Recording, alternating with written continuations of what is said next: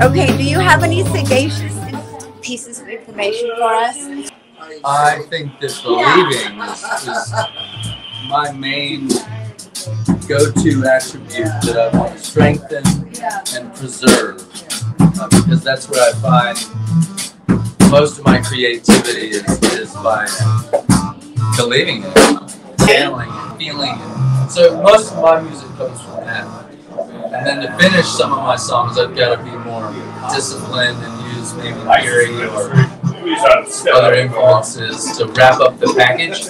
But the initial artwork comes from just believing in my feelings and then trying to express them through the guitar and lyrics the best I can. And I lie to myself about the miles in life. Sometimes I gotta tell myself I need to lie.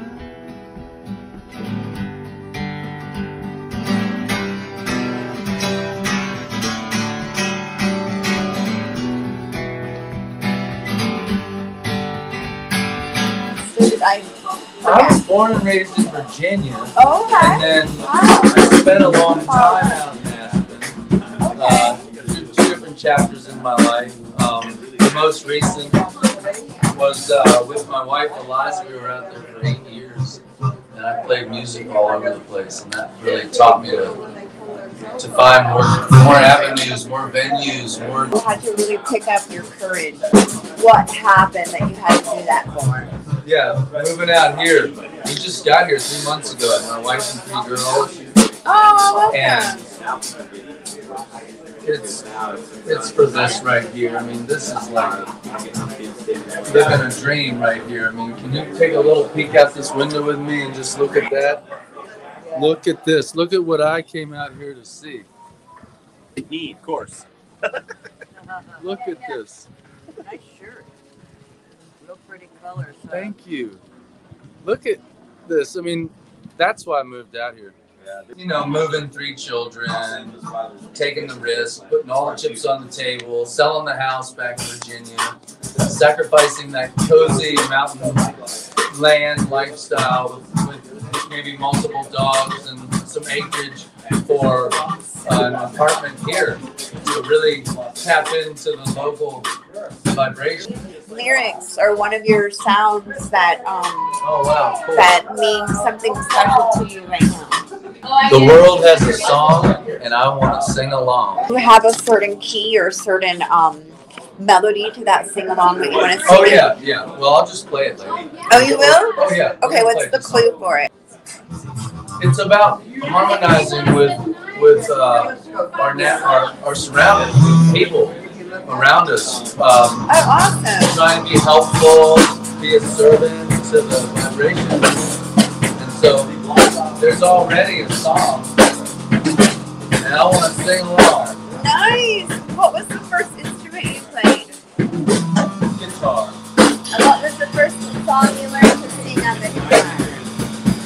I started writing. Oh. And then, but of course, Jimi Hendrix was in there. Maybe a J.J. Cale song.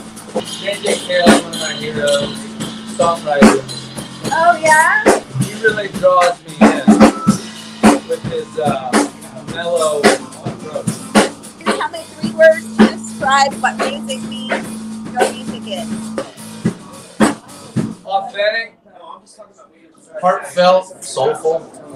Beautiful. No, I got a word for her though. Extemporaneous. Oh yeah, dictionary word. Yeah, and that's where you just speak from your true mind. I think you don't have to have a script. You just know you're telling the truth. Extemporaneous. Oh, extemporaneous. Conscience speaking for you, I believe, is the way I interpret it. Extemporaneous. Miss Franny.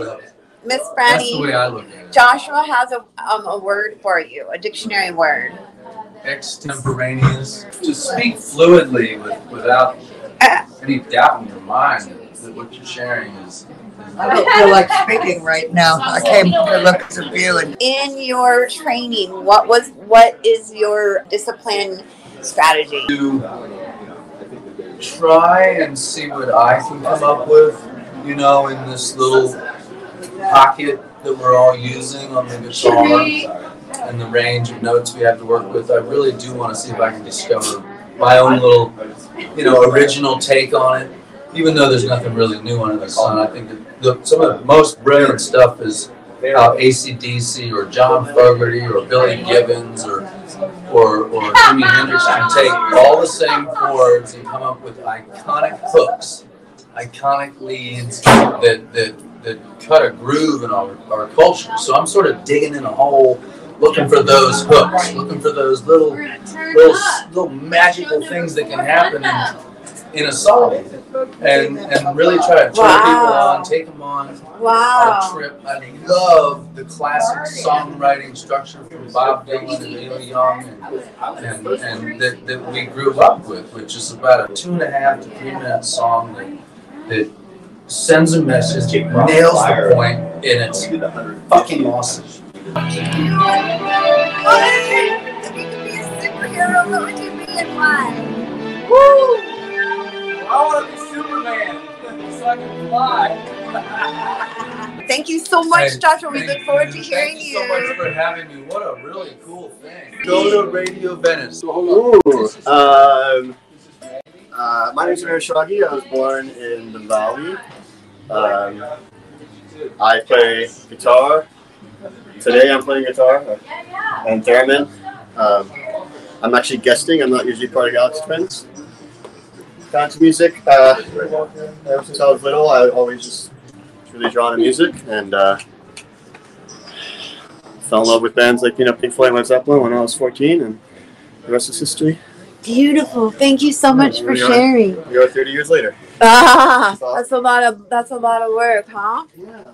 All right, there you go. Your guitar is set up. If I didn't have to set up so much, I would have talked more. That's a Mesa Engineering. What does that mean? Sorry. Oh, that's the company name. Does it mean there's like old? I sent you the invoice. That's beautiful. Look at how beautiful they are.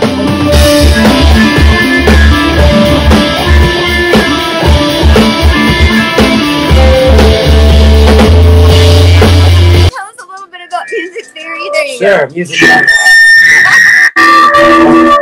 That's called feedback. That's more sound engineering. But yes. Notes, chords, melody and harmony. Rhythm is rhythm, obviously. And here we have all three represented. The first official instrument that I played was saxophone in the 6th grade. No inspiration, just I joined the school band and picked up saxophone because I just loved how it looked. What? You played in the high school band or middle school? Middle school to high school. Okay, so that's interesting. I did the whole thing, and I was actually okay at sax. And then at 14, I discovered the guitar. And then I discovered that you actually have to practice. Yeah. The guy that inspired me was this little 10-year-old kid. He's like a second cousin. He stayed at my house one weekend and just picked up this acoustic guitar that was in the corner and just shredded it. I was like 13 or 14, and I was like, I have to do that. So guitar was very much I remember the moment. That's beautiful. Do you remember the song as well? That's really cool. It was La Malagueña. Oh, what is that? It's a classical piece. I'm sure Michael definitely knows about that. Is that Spanish? It's a Spanish piece. Yeah. Lyrics and what you know about planets. Maybe after.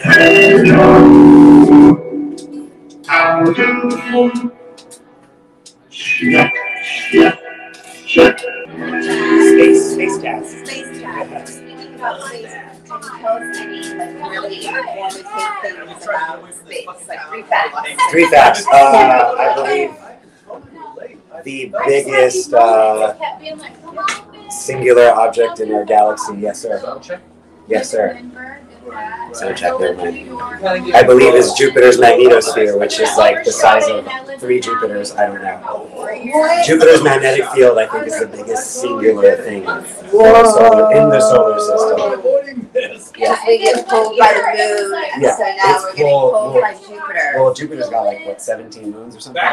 Jupiter's magnetosphere. Magnetosphere. We learned some great words today. Magnetosphere. which is the magnetic atmosphere of Jupiter. Real quick, before I, can you tell me a little bit about what you know about the planets? Yes, the planets. Yeah, do you have any fun facts for us? You'll die eventually. Oh my goodness gracious, the drummer. The drummer. Drumming us all away. Up high. Yeah.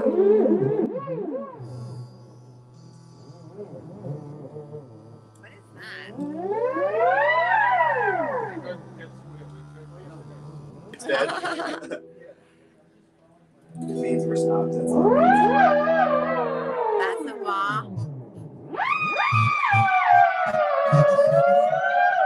That's a magnifier. This is a theramine. It works off electromagnetic field, and so our body emits electricity. So the closer we get to it.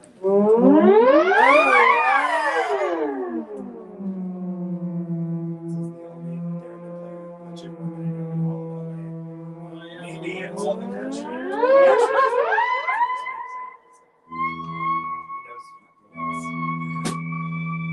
Playing the Wow. sitar has helped my ear with the theramine. Oh yeah, That's macro for sure. tuning. Yeah. That is definitely it has. Can you hear the notes in between? Right. Okay, we got 40 Can minutes. anticipate it coming. Sounds good.